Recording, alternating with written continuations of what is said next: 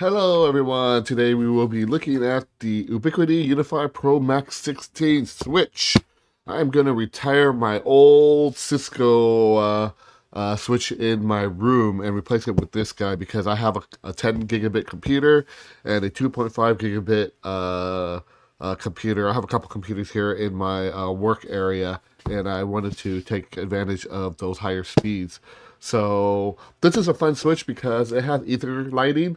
It's actually recently new. I think it came out like a year and a half ago. So it's got LEDs on the ports that lights up different colors, so you can tell set VLANs or devices different colors, so you can visually see what they are on the switch. And yeah, this should be fun. So I'm gonna do an unboxing of it. But let's go ahead and take a quick look at some of the specs of this switch because for the price point, it's pretty awesome. So this is the switch that I will unbox. So it has, even though it is a one-use switch, but you might need longer rack ears to mount on the rack because it's kind of small and compact. We'll see when we unbox it. It's got a 1.3-inch touchscreen with AR switch management, as you can see. 12 1 gigabit RJ45 ports, 4 2.5 gigabit RJ45 port, and 2 SFP 10 gig ports. I'm going to use one to uplink to my 10 gig aggregation switch, and then use the other one for my PC. And looking in the back here, you can see that there is power input here, USB-C. It does have layer 3 switching capability, and it is silent fanless cooling system, which is good because this is actually my bedroom, and having a fanless switch would be great so it won't be loud when I'm sleeping. So if you see here, this is what's cool about it. It's got all the ports, RJ45 ports have ether lighting, and it illuminates to indicate like port location, speed link, and native VLAN. And this is the size of the switch here in millimeters. If you get the ether light patch cables, you can see the light a lot clearer, so that's recommended. That's pretty much it. This is everything in the box visually here, but I'll go ahead and get that. I'll go ahead and show it to you guys here. So yeah, it's a neat little switch here, and yeah, let's go ahead and go back to the unboxing part of it. So this is the retail packaging. So very Ubiquiti Unifi, just kind of like a brown box, and like the actual switch, the front of the switch, and it's kind of feels like it's embossed or something. But yeah, it's pretty cool. Got the seal of approval down here. It's made in Vietnam, so kind of standard brown box here. Nothing special. So let's go ahead and pop it open, which you have this little tab here. Yep, you just go ahead and go woo, and it's gone. And then installation guide, QR code here, so if you want to check it out. Yeah, this is what it looks like in the box. Aerial view. So you got the switch and then your hardware here. So let's go ahead and pull it all out. All right, that's everything in the box. Get rid of the foam here. Oh, look, it's got a little leveler. So I think that's here. There's a template here. If you want to screw it on a wall, you can.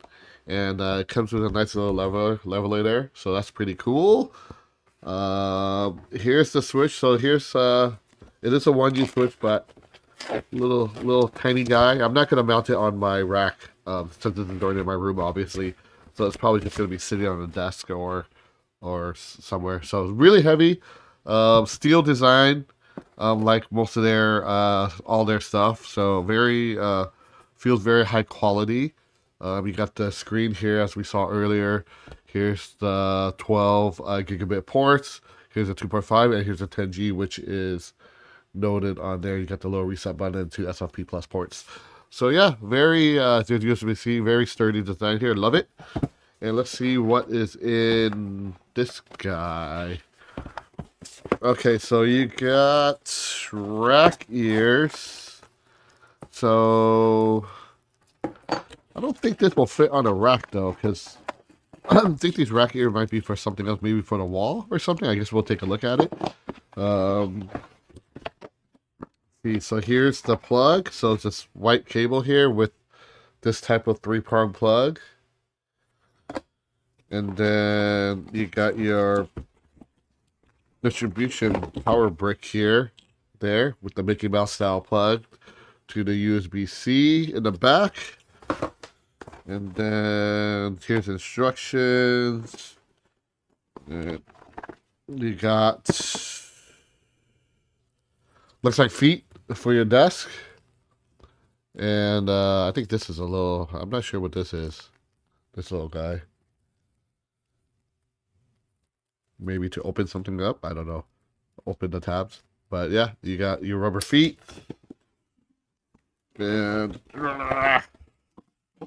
And then you got your, looks like wall screws. Wall screws here. Yeah, it looks like 4. And that's pretty much it in here. So I'll go ahead and top this guy out.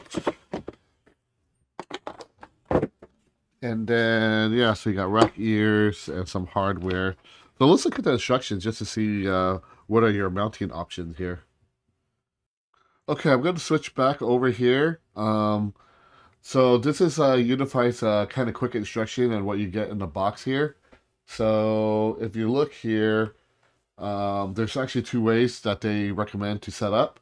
So here, if you have 10G internet, they recommend, of course, using the SFP port here and then plug into power. But if your internet isn't 10G and 2.5, if you want 2.5 speed, you hook up your internet to the 2.5 gateway to the 2.5 here. So internet to gateway to 2.5 or internet to gateway to 10G. So depending on your network speed, obviously if you got a 10G network at home, use the SFP port. If you have the 2.5 gigs, use the 2.5 gig port here as on the screen here, and then you can do everything in the app once you download it. So the interesting part is on the mounting. So I thought these were rack ears, but it's actually for the wall. So if you look here closely, if you want to mount it up like on the wall here, you pop the sides open here. So I guess you got the sides here that you can pop open. So I think that's what this guy is for, this little white tool. Is to pop the sides open here. And then going back to the window capture, you would use the 2 brackets that came with the unit. So these are the 2 brackets. So they're not rack ears, they're just brackets here. And then going back, you pretty much just mount 1 screw into the rack ear here and then anchor it into a wall, and then you can plug it in. So these are the tools you need, and there's a leveler there, and then there's the template for you to mount it on the wall. There's how you screw it, and this is all the devices, all the stuff that you need here. So yeah, so there's a little device there to pop the sides open. So all the stuff is online. And you can pretty much hook it up. It's pretty easy to do, but yeah, so these are just actually, it's not for your rack, but it's actually just to mount it on the wall, like in your office, because this is kind of like a desktop switch. It's not a rack switch. So that's what all these hardware is for if you want to mount it. Me, I'm not going to mount it. I'm just going to leave it hanging on my desk there. So that's pretty much it there. So last thing, let's look at some of the specs here real quickly before I end the video. This is just an unboxing and kind of a demonstration of what's in the box and what you can do with everything out of the box. And I'll do another video on the performance and everything on there. So yeah, let's look at the specs now. Alrighty, so here are the specs here. So, you know, like earlier before, I showed you guys the dimensions. So this is in inches if you guys are interested. 12.8 by 6.3 by 1.7. Port layout, 12 RGB, 4 2.5, 2 SFP. It does have layer 3 capabilities.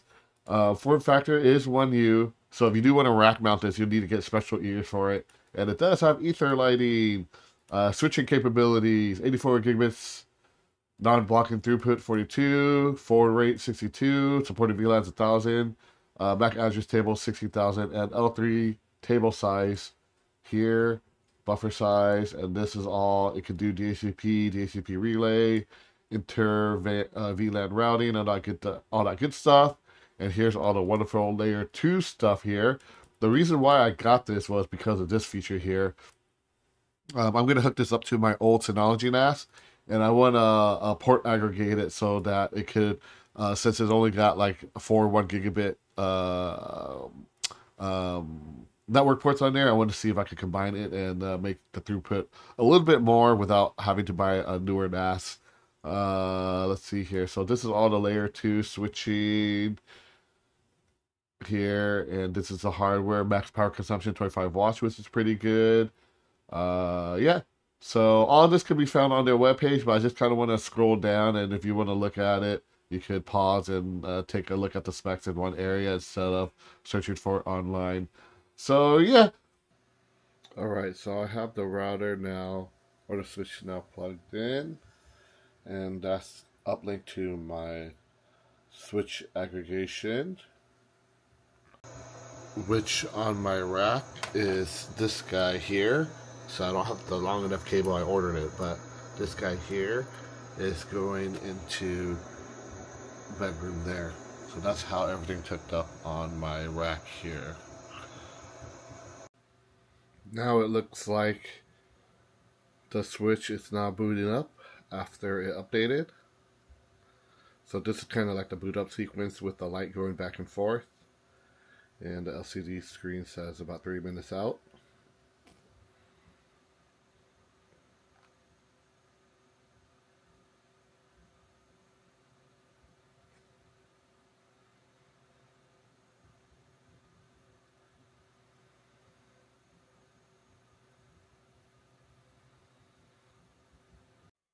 Okay, so now I logged into my Unified Cloud Gateway, and it already picked it up after it booted up. As you can see, new device detected, USW Pro Max here. A little notification window popped up here, and you will also see it here, pending adoption, USW Pro Max 16.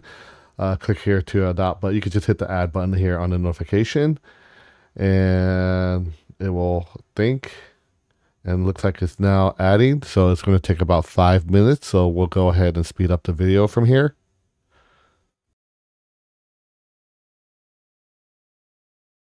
Okay, looks like it booted. Now it says getting ready.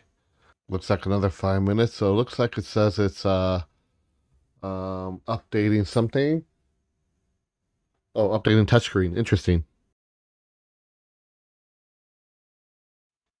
Okay, looks like it's now booting back up. And as you can see here, it's pretty much good to go. So now it's fully adopted into my network. So now I got 4 Ubiquiti devices here. Got the Pro Max, Aggregation, Pro Max 16, and U7 Pro. And looks like it got an IP, and we're good to go. So we could look into this here. And this is the information here that you can see. I'm only using one port right now, which is this guy here. And yeah, it looks like everything is good to go. It's got an IP address and everything. And it's got 10 gigabits right now, as you can see. So clicking out of this. So everything is up to date here. System stats. So it's just turned on. So this is the setting here. This is the colors that you could probably, I think you could set, yeah, you could set this is on default colors for 2.5, FE, gigabit, 10 gigabit, set brightness. Right now it's on DHCP, but I'll probably set it to static. And yeah, so that's the settings here on the switch. So yeah, that's pretty much a quick setup, really easy to adopt. And as you can see here, IP address, uplink, 10 gigs, and parent device is an aggregation switch. So I think we should be good to go here. Okay, so now I'm in my USW Pro Max 16 interface here. So my Synology has 4 1 gig ports on it, and I want to aggregate those to these 4 ports here. So I'm going to click on this, and then we're going to do manual. And on here, instead of switching, we're going to do aggregation. And right now, you can only aggregate ports that is in sequence next to each other. It's not like you could aggregate port 1, port 10, port 13. So if you start on port 1, then it'll be 1, 2, 3, 4. So since I'm aggregating 4 ports, I'm going to click here. And then these I'm just going to leave alone for now and just change that setting. I'm going to hit apply. And as you can see here, port 1 through 4 is now aggregated. So now that it's aggregated, I'm going to hook up my Synology on here and see if it can see it on the LAN. I've already set port aggregation on my Synology on all 4 of the NIC cards, all 4 of the RJ45 ports on there, and it's already got a static IP address. So let's see if it picks it up once I plug it in. Okay, so if you look here, see port 1, 2, 3, 4 on the gigabit switch, on the gigabit side here. I got 4 of them plugged here and 4 of them plugged in the back here. Excuse the mess, I ordered some more cables, some better cables. These are just old cables that I'm just using right now.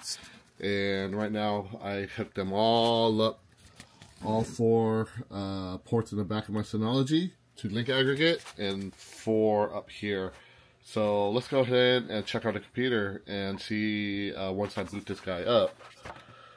Let's see if it sees it. So I already set, like I said, I already set a static IP address on this guy already, and it's already set to lag on my Synology OS. So it should just work. So let's go ahead and take a look. Okay, so if you look on it here, it looks like it's finally booted up. It looks like it sees all the link here. And with the Etherlighting, these cables aren't good. Like I said, I bought some monoprice one that's clear, that's cheaper, and I got the right length. But it looks like everything's pretty much booted up. So let's check on the computer. Okay, so I'm waiting for the Synology to boot up, and then we'll refresh the page.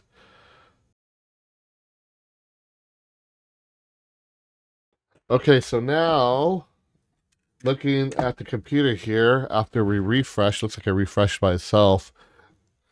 It sees right here, everything's working. Port 1, this is the main one of the link aggregation, and it sees my Synology right here.